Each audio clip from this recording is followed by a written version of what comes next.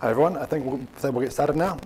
We've got a two-part talk that we're going to do today. It's about JVMs across the data center. I'm going to start by talking about this from the platform side, and then John will switch across halfway, and John will talk about it from the JVM side. So what I want to talk about today, as engineers, we very quickly realize as we go through our careers that complexity, it just compounds on itself. Anytime you introduce complexity, it just grows and grows and grows, and things become much more complex. It compounds. One single decision can lead to a whole raft of other decisions where complexity just grows without bound. Now, maybe the engineer learns this because they write their own code, which becomes spaghetti code, or maybe they're given a big ball of mud that they have to maintain or perhaps extend themselves. Either way, this is complexity that we need to be very careful about and we need to manage when we are building systems. In particular, for a platform, it's very important because it's easy to get into a trap of adding too much complexity and drowning out to your platform. If you're dealing with customers, it's easy to add a feature for one customer that's not needed by a different customer, and that actually becomes complexity for those other customers. The other thing when you're building a platform is that it's very hard to remove things. Customers build against that platform. They rely on features. They even rely on bugs, perhaps, as well. So it's very hard to change. All of these things come together for me to say that when you're building a scalable platform, it's very, very important to ruthlessly manage any sort of complexity in that platform. I say scalable here, not because I'm talking about large scale necessarily, but anything where you want to scale it from where it is today to where it is sometime later in the future. That could be from 1 to n, or it could be from like 1 million to 10 million hosts or something like that. Whatever number it is, you have to ask yourself, is this functionality that I'm adding, is this going to mean the platform can't cope with doubling? Is it going to fall over and break? Is the tech debt going to cripple the team? Is the operational burden going to cripple the team?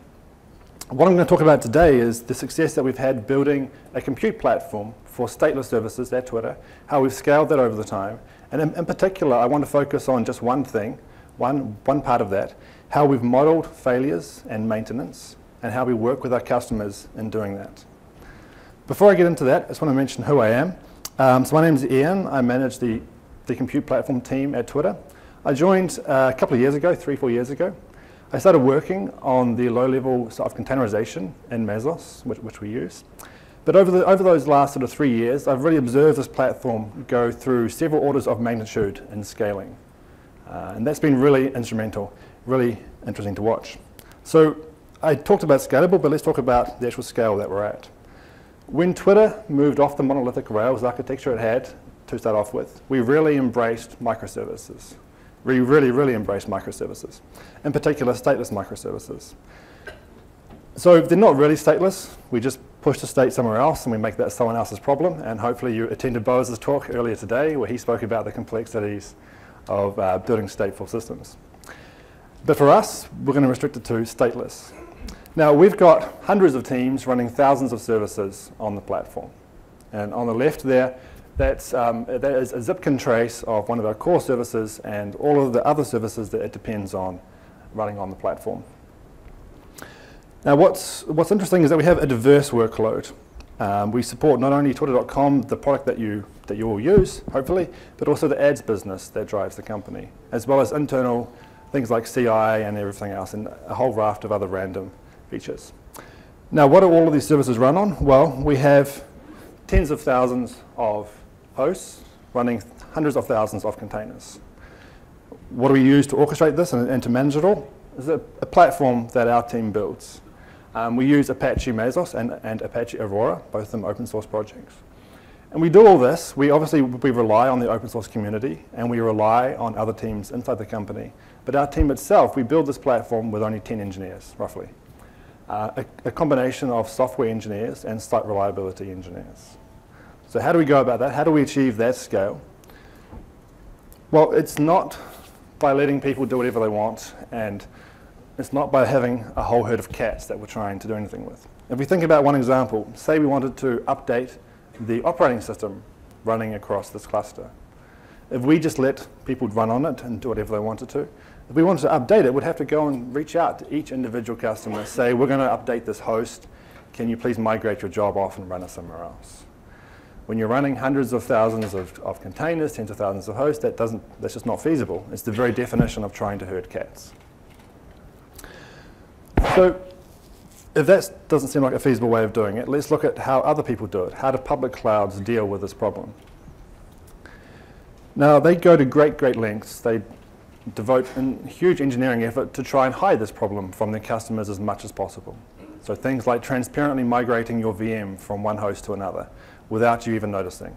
They'll even move all of the TCP connections behind you as well. Possibly a slight performance degradation during the move, but they'll try and hide it from you. Or else they'll live patch the system underneath your VMs. All of these things can work most of the time, but they require considerable effort from the cloud provider.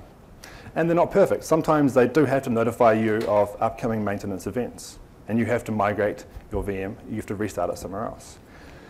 But also, they're not immune. They're not fundamentally immune to the fact that unexpected failures can occur. And so as a user of these cloud providers, you need to architect your system to deal with failures, even if they put all this effort into trying to hide them from you. So I don't envy the cloud providers. They're in a difficult position. It's a very clear separation between the cloud provider and the customer. They have to service the needs for all of the customers in their markets, and they can't drive change in each and every one of those customers. Inside Twitter, we think of things differently. So we tried to come up with a cooperative model where there's a model of the platform that the users have to actually accept and buy into. There's a couple of key parts to this model. The first is that users have to architect for the instances of their service being rescheduled. I've got failures there. I've crossed it out because we don't want our users to think about failures. That's our responsibility as a platform. It's not about restarts because we can't guarantee that they will restart on the same host. And if we can't make that guarantee, then let's actually take it out of the picture. Let's actually eliminate that sort of complexity. So the only thing we have is we say, we'll reschedule instances of your service to somewhere else in the cluster. Given that, what do we do as a platform? Well, we ensure that their system is up and running and it's healthy. I say healthy here, I don't say running, because we don't actually guarantee that all of the instances that make up your service are actually running. In fact, we don't even guarantee that at most n, where you choose the n, are running at the same time. We actually may create additional instances, say if there was some sort of network partition, to ensure that you have sufficient instances. So this is these are sort of subtleties, but these are important because this is how we model the platform and how we expect our users to architect their system against. So architect for rescheduling, and we provide the service where we run and make sure that their services are healthy. The way that I like to think of this is being, rather than having all these cats running around that we're trying to herd, we've actually got a whole bunch of sheep. To us, they all look the same. We can treat them the same. We can herd them. We can make them go through gates, around in circles. We can do whatever we need to do to keep the platform running for them. This is what I like to see all of our other containers doing. So today I'm going to talk about 4 different things that are key to the platform. The first is around deploy and how we make it really easy for our customers to deploy onto our platform. The second thing is around how we make it really easy for them to horizontally scale. And I'll talk about why that's so important as well. The third thing we'll talk about is what happens when there are failures. How do our users express their sensitivity to different types of failures? And fourth, we'll come back to the maintenance. How do we actually do an entire sort of reboot of the cluster? How do we update the kernel? So to describe a job, we have a DSL, we have a domain-specific language where they describe the DSL. Most of the services running on Twitter's platform are actually on the JVM, either Scala or Java. And so the JVM team has helped to build a really nice language where they can describe their jobs. So here we say, I've got a JVM process running on Java 8, and these are the arguments. The user takes that, they add in some resources, and they create a service by saying, take n copies of this JVM running with these resources, and then go and create jobs which run in different clusters. In this case, I want one instantiation of the service running in one zone, US East, and the other one in New Zealand South. It's as simple as that, and then they can deploy this. This is all it takes to get a service running at some scale. What sort of scale is that? Well, in this case here, I think previously it was 20 or something, 10. Here you can just edit that and say, I want 1,000 copies 1,000 instances in my service, and then they just do an update of their deploy. Now, in this case, they're not actually changing anything about the job apart from the number of instances. And so this will keep those first 10 or 20 running and then add the other 990 and start those up into the cluster. So that's really easy to do. The reason why this is so important is that it's really beneficial for resiliency if you have more shards. If a shard fails, sorry, a shard is a term we use. If an instance fails, if you have n instances, one of those instances fail, then you need to shift that load across to the remaining instances. When n is large, you need to shift a small amount of load. It's a small incremental increase to the other instances that are running. So we really want to encourage our customers to move to large n. 1,000 is typical. It's fine or more. So what does it look like in terms of scaling? If we're trying to do this to get resiliency, how does it look like when we place these things? We have to be careful about that. In this graphic here, I'm trying to represent 2 racks of servers. Each rack has 6 servers. Each server has 4 slots to run containers. They're fixed sized for simplicity. So say if we had a job that had 20 instances, the way we could schedule this could look something like that, where yellow are the instances for this service. In this case here, we could, in theory, put all of the instances onto one rack, but I've chosen to distribute them across 2. But even though we distribute them across 2 racks, in this case, a single host going down can take down 4 of the instances of our service. That's 4 out of 20. We can do the math. What happens if we take out the entire left rack? Well, now we've taken out 75% of the instances for the service. That's not a great place to be, obviously. We've taken down most of the capacity of the service. And these can be failures that we can't plan for, of course. What's a different way of placing all those instances for that job? We can let the customer give us information about their sensitivity. If we're running 20 instances, we may choose to have a host limit of 1. So we limit the placement so that only a single instance goes on a host. If that host goes away, that's only 5% that we've lost for the service. We can also give it a rack limit where we limit how many instances there are per rack, in this case 5. So this already means that we still get a quarter of the capacity could be lost on a rack failure. So in real life, we actually bump up n by quite a lot. We have much more than 20 instances, and we have a lot more than 5 racks to support that. But the idea is we distribute the instances across the entire cluster. So given all that, we've spoken about failures and how we've let our users express their sensitivity to different types of failures. Let's turn it around now and talk about, as a platform, how do we do maintenance on this without impacting our users? We actually have, to start off with, a similar concept to the rack limit. It's even called rack limit. But it's for us as a service, not for our customers and their services, but for us as a service running on the infrastructure in the data center. We have our own rack limit, which we set to 1. What that actually says is that we're telling the other teams in infrastructure that we're okay if an entire rack just goes away. Well, this is really important because it means that other teams, say, for example, network engineering, if they want to do maintenance on a top-of-rack switch, they don't need to ask for our permission. They can just take the entire rack offline. It doesn't impact us, and it doesn't impact our customers. This is great because we really unblock those other teams. It could be site ops where they need to take out a bad disk or a bad DIMM and replace it.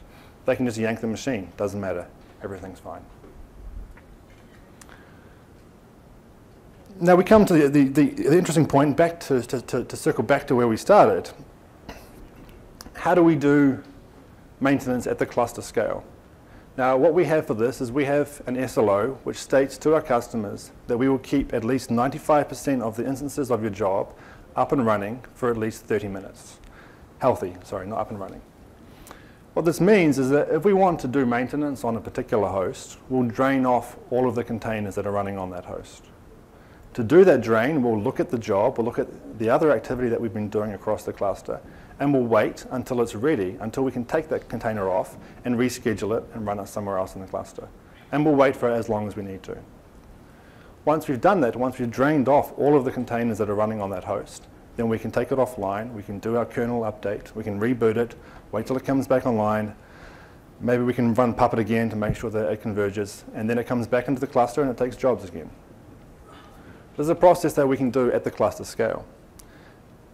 And it means that our customers know how much impact we can potentially do to them. They can design their system, they can architect it to tolerate up to 5% of their instances being offline for some period of time.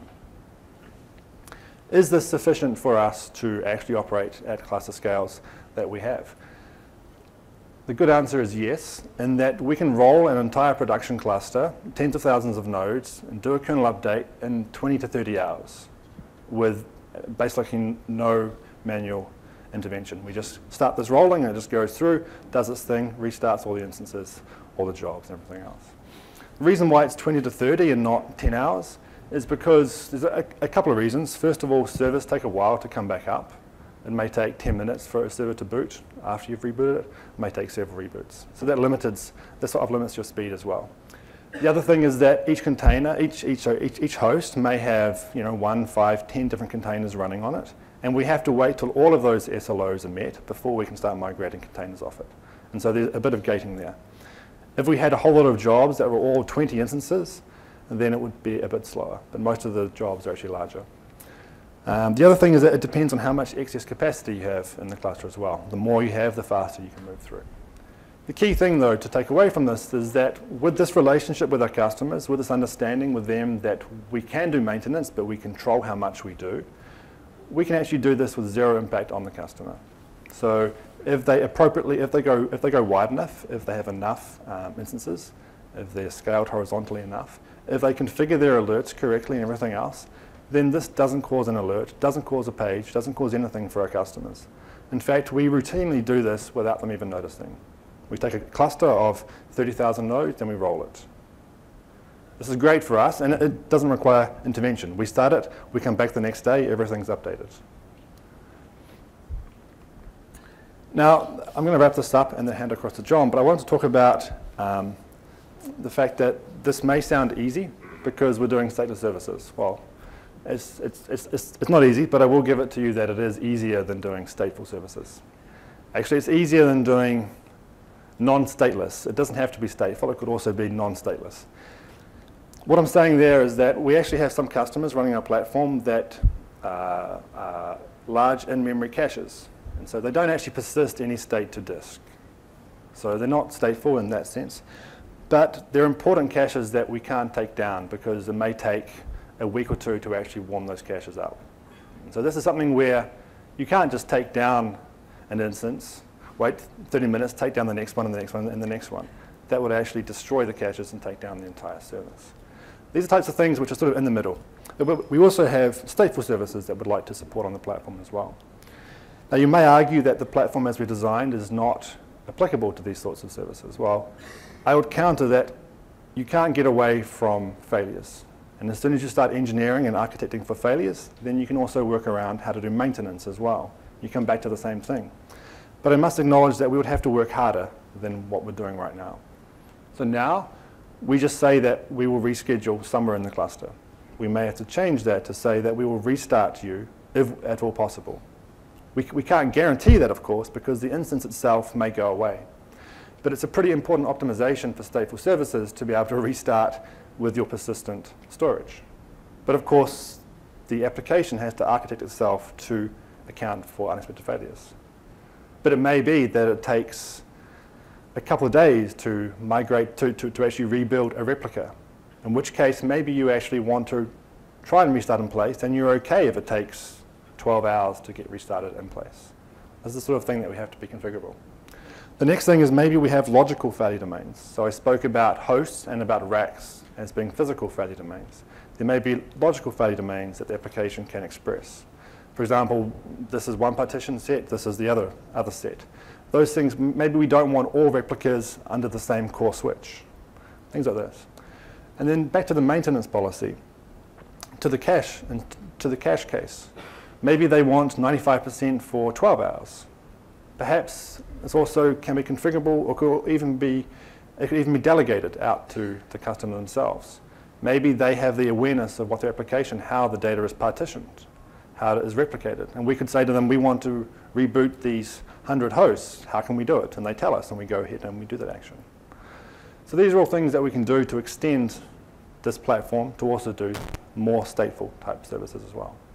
But the key thing I want to take away is that we made a very conscious decision early on in development of this platform to simplify it. we said if you want to come on the platform, you have to support this way of doing things. We have to have the flexibility to yank the plug on some fraction of your instances. You have to tolerate that. If you tolerate that, we make it really easy for you to scale, and we keep your system up and healthy. So I'm going to pass this across to John now, who's going to take the different view. So I took this from the platform. He's going to look at it from the customer, particularly from the JVM. If you have any questions, we'll save those to the end and we'll answer them together. Thanks very much. Okay, so my name is John Coomes, and I'm going to continue with part 2 of this talk, focusing on actually a user of the platform that Ian just talked about, and a little bit more about some of the problems that we might encounter, basically because of the way the Twitter service works. I work on the Twitter VM team, and I'll be focusing on that layer, kind of the Twitter stack. 2 issues that definitely come up, or a number of issues come up, basically because of the way Twitter works, basically because we have scale, and we also have real-time or near real-time response goals. Say, for example, you're watching the debates and you're getting really frustrated. They're not talking about your favorite topic. Maybe that's the environment, policing, whatever. You tweet to your friend, hey, why aren't they talking about X? If that tweet shows up 5 minutes later after they've already been asked and answered, or more likely avoided answering a question on the topic, that's a little frustrating. Same thing can happen when you're dealing with live events like a sporting event, right? If you tweet something about it, say your team's about to score a touchdown, you're saying, I know they're going to do a shuffle pass to the right. They'll take the lead and game will be over. Well, if that tweet shows up 30 seconds later, after the play's already happened, you totally lose your I told you so moment. So I want to talk about some of the problems that we've encountered and some solutions that happen basically because of scale and real time. So first I want to talk about what scale is. What am I talking about? Then I got 3 problems that we'll talk about, and hopefully we'll have time for some questions at the end. So what is scale at Twitter? We basically have to deal with hundreds of millions of tweets per day, more than 500 billion since 2006. And it's not just delivering the tweets. There's all kinds of other activities that go on in terms of indexing, storing, searching, being able to retrieve these tweets much later. There's also another kind of scale.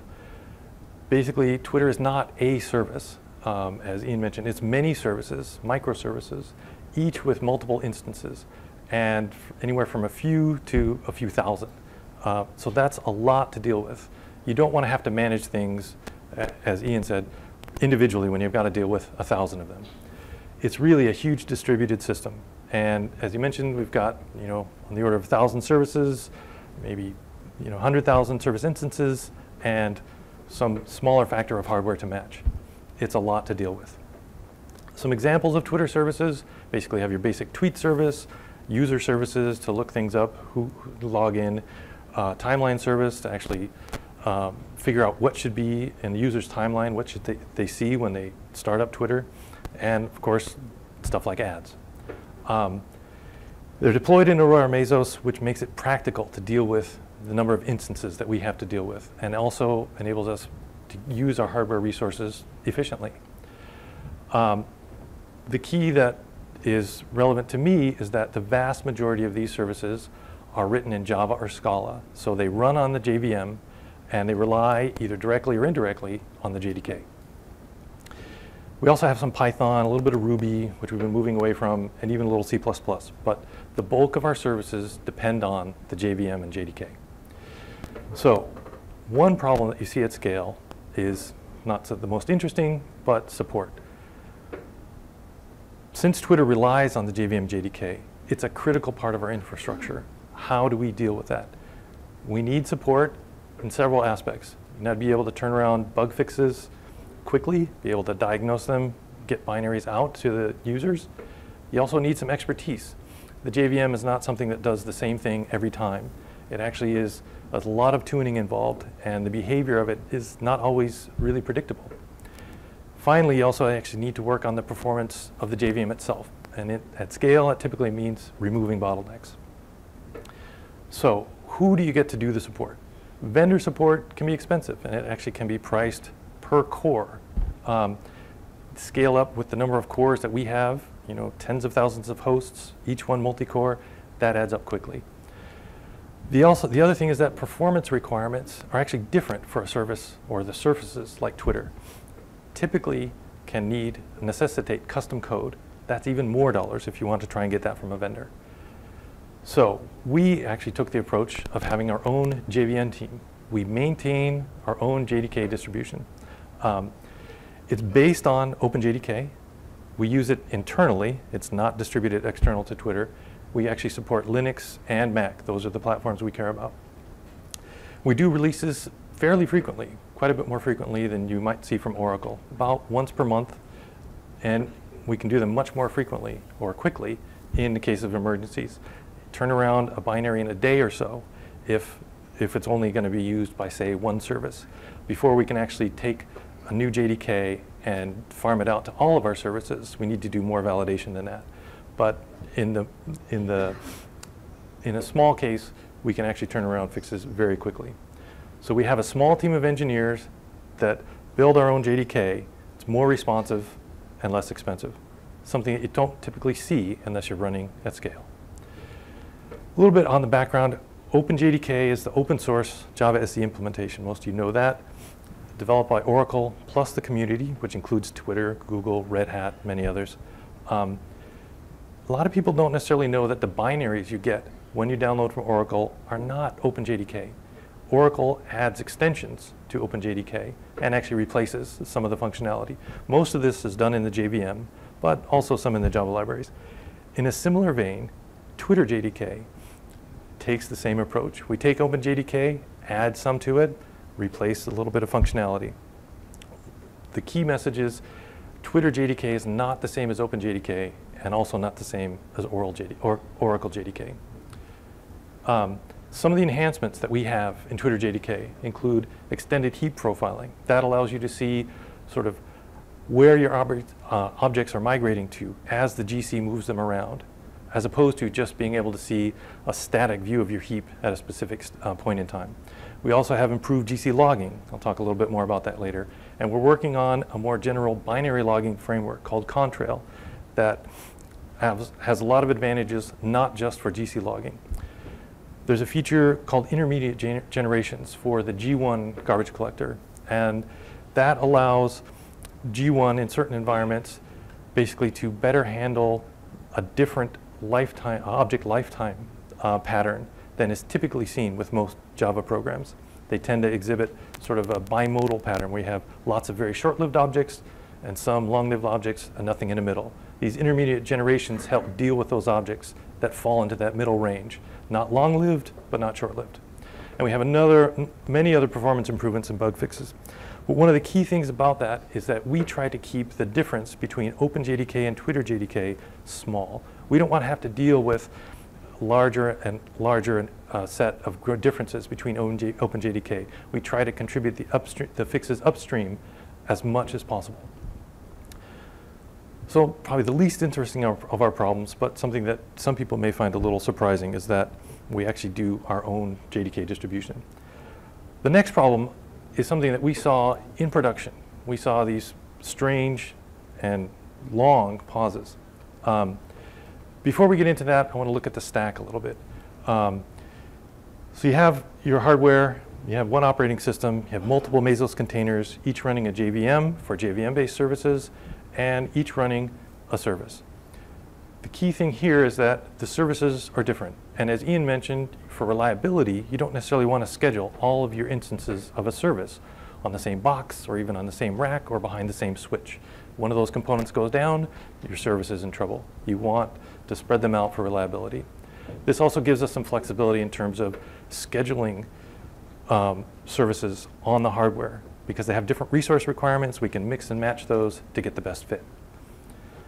So the first hints we saw of this were some very strange pauses. Some service noted occasional dips in the requests per second that they were able to process. They also saw spikes in their 99 percentile response times. The strange thing, especially considering the Twitter environment, is these happen only on certain instances, which is unusual because the load is very uniform across the different instances at Twitter. The GC logs showed extremely long GC pauses, like 20x or even more than normal or average GC pause for that service. The weird thing was nothing else in the GC log looked unusual. There was no explanation for why this particular pause took so long. The typical culprits were ruled out. A promotion failure, basically when you run out of space copying data, and you have to do a full collection, collect the entire heap. That's something that the garbage collectors in the JVM try to avoid because it's expensive. Before we go into more detail, well, we need some background before we continue on this. And JVM save points are basically a technique used to keep the Java heap consistent so that nothing is modifying the heap except the JVM itself. The application threads aren't touching the objects. This is usually implemented, at least it is in Hotspot JVM, by stopping all the Java threads. Threads in JNI native code can continue executing, but as soon as they try and access the Java heap through the JNI layer, they will block at that point. The main use of this is for garbage collection, but there are a number of events in the JVM that can result in a save point. The key idea is that you want these to be short. Basically, your application's not getting anything done, it's paused. And just to give you an idea, it's common to see pauses at Twitter on the order of tens of milliseconds, maybe a few tens. It varies greatly by service and by load, but that's typical for a number of services. So here's an example, just distribution of save points when these services were operating typically. You'll see they're not all the same length. They don't have the same duration. They're actually vary from the average, which is somewhere near the bottom line there, to 2, 3, even more times that average. But it's within a reasonable range. What we were seeing with these crazy long save points was something more like this, where the previous normal save points you can see as just a little bit of fuzz along the bottom of the screen there. And then you got these huge walls kind of sticking out, obvious outliers. We didn't have any good ideas as to what could be causing these. I mean, they seem to come out of the blue, kind of like a rogue wave, something totally unexpected that's way bigger than what you normally see. Well, after a key insight, one of many, a service owner noticed that there was a very I/O-intensive job running on a host at the same time as these long pauses were seen. So one of his instances that was experiencing these crazy long pauses, he correlated that with this I/O-intensive process running on the same host. We ended up discovering, and I'm simplifying it greatly, but after a pretty lengthy investigation, that the JVM does some I/O during save points, basically to do logging and other monitoring activities. It doesn't do much. It's just a few kilobytes. We write to the GC log, and we also update some shared memory counters, which can be read by other processes for monitoring purposes. But this I/O was being blocked, basically because the I/O system was being saturated by this other job being scheduled on the host. So we looked at a few alternatives. One is potentially segregating these different types of jobs. It's a little tedious to go through and audit 1,000 services or so to see which ones are going to be I/O intensive and not. And the other thing is that not all of our services actually run in Mesos. Some run on what we call dedicated hardware, so that they experience the same kind of problem, but not due to Mesos. So changing Mesos scheduling wouldn't really help these other services. The second alternative is just turn off the I/O, and that way your save points should be shorter, they wouldn't be blocked, but you lose your monitoring capability. Clearly not what we want. So the solution that we decided upon was to actually make the I/O during the save points asynchronous. Don't block, buffer it up, write it later. So in Twitter JDK, GC logging, which is a tool that we use all the time for any kind of detailed analysis of GC behavior, as well as JVM stat writes, which write to performance counters visible to other processes that we also use for monitoring, are now both asynchronous by default. We're also working on a longer-term project called Contrail, and this is asynchronous by design. From the ground up, it was built that way. So it also uses a binary format, which is very compact, and that's necessary for us because we want to monitor all of our JVMs across our data centers, and on the order of hundreds of thousands of instances, and that's a lot of data. It's got to be small. You could say, well, compress the GC logs, but the problem with GC logs is they're an undocumented, unstable, unfriendly format. So we want something that's more reliable. Also, this facility is actually going to log not just GC information, but also information about chip compilation, about the runtime system itself. It will also able to capture stack traces. Say, for example, you have memory allocation, unusually large, happen to cause an out-of-memory error, or maybe it causes a full GC. You might want to know where in the code that happened. Well, we can actually capture that information with Contrail. So now on to my last problem, tuning. So we have a lot of services. Each one has, say, a different allocation rate, distribution of object sizes or object lifetimes. They also have, and most importantly, different response time SLAs. So each of them typically needs to be tuned on its own. The area that needs the most help with tuning is garbage collection. The out-of-the-box settings are reasonable for some applications, not really for most Twitter services, which basically have very strict latency requirements.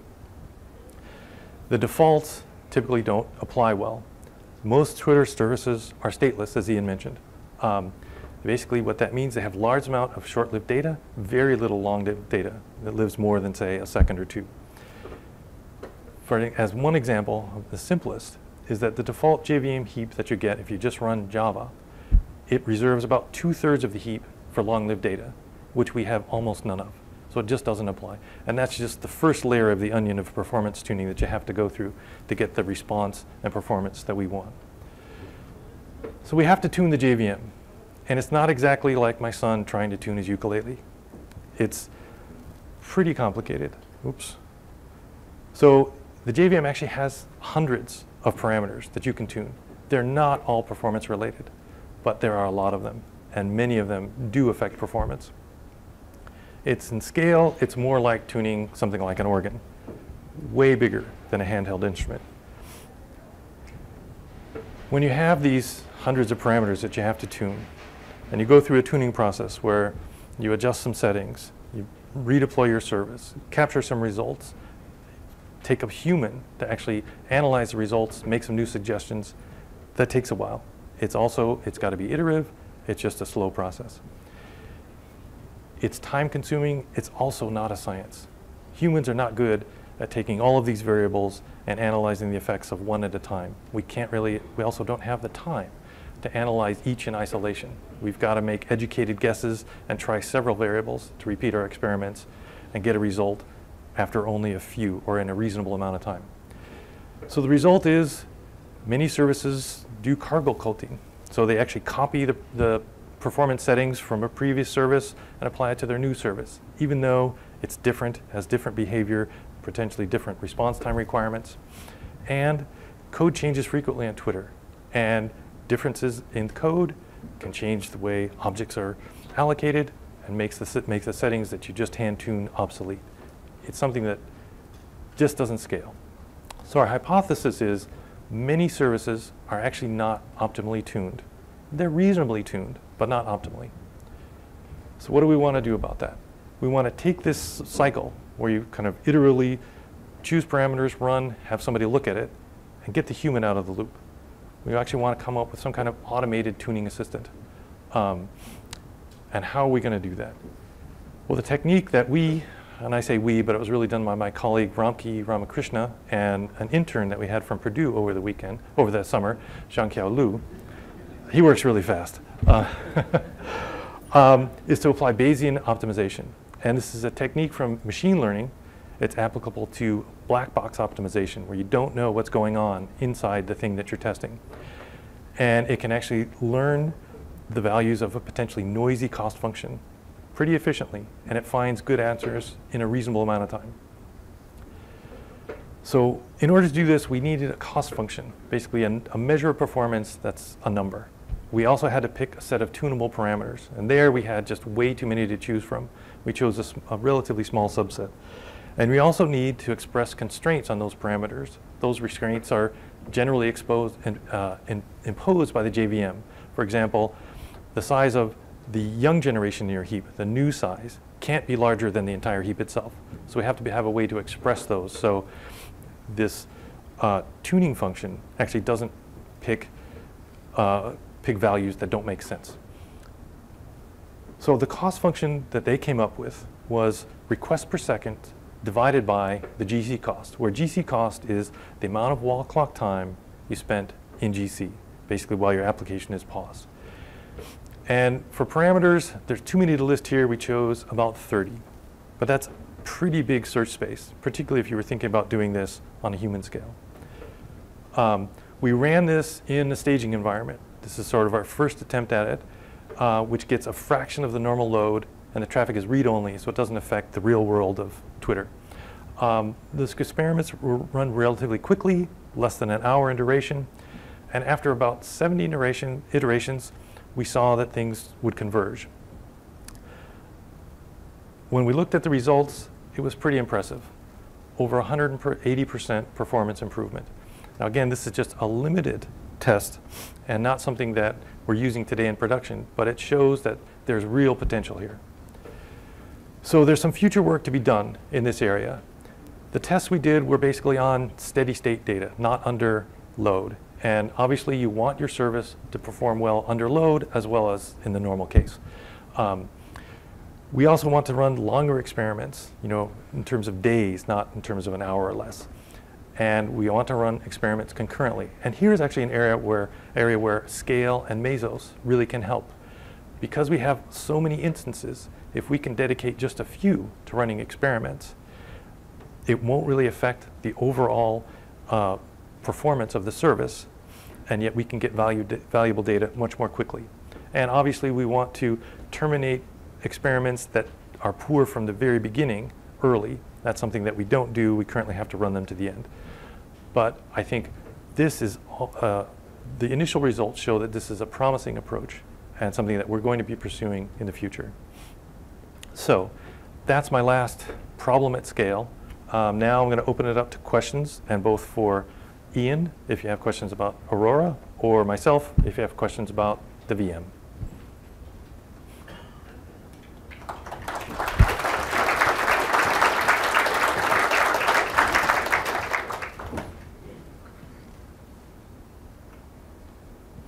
Question, I guess over here. Yes, please.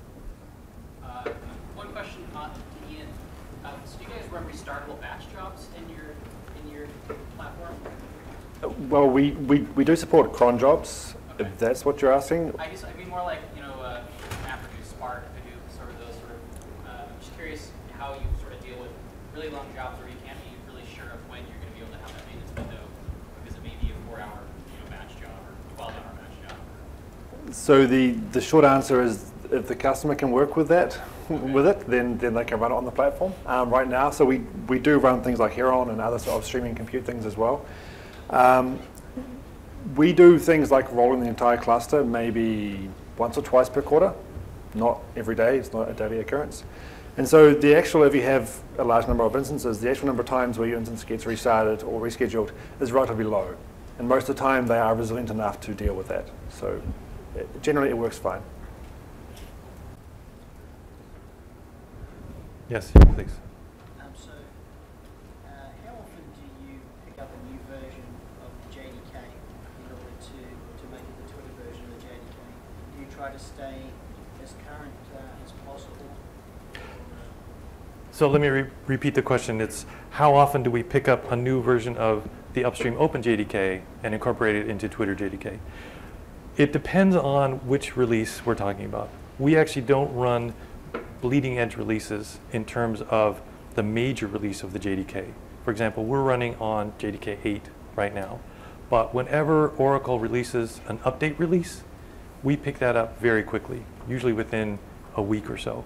Incorporate that into Twitter JDK, and then start our release process where we get some builds and people, some fortunate or friendly volunteers actually test it with a few instances of their service to get feedback, and then eventually publish that so it's in use for all of production.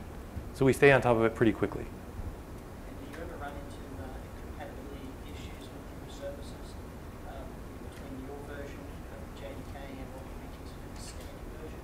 Or do all of your services have to develop on the Twitter JDK? All of our services run on Twitter JDK. That's what we support. Yes, here, please. So how does the continuous deployment works with any of the maintenance that you're going to do, that rolling maintenance you're going to do? For example, you're just going to take one rack down, basically. So where you guys have to coordinate in an automated or manual fashion with the deployment pipeline? So the way that we do the maintenance is that we talk to the scheduler, and so the scheduler is also aware of any updates that are going on to the jobs, and so it is factored into the healthy time the jobs have been running. So you can do both of them concurrently, and they will just interact just fine. That asynchronous GC logging, have you guys published that publicly, or is it internal for now, or is it something that we can tweak in the OpenJDK? Right now it's internal only. It's definitely something that we're looking at publishing. This is a big enough change that I'm not sure it would be accepted upstream, but we will try. We are in the process of trying to get it out there somehow, either upstreaming it into OpenJDK or potentially putting it out there on GitHub even.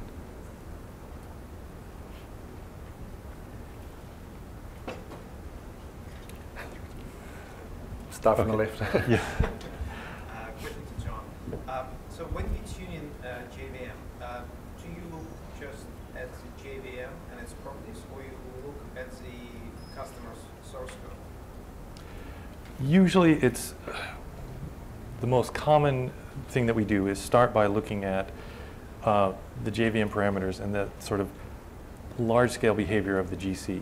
In many cases, it's trying to figure out sort of what's the large-scale behavior if they have, the application may have a phase change and the object lifetime distribution changes, it's stuff like that. So primarily we start looking at JVM parameters, but in a number of cases we saw issues that basically couldn't be fixed or couldn't be fixed without sort of tremendous effort in the JVM.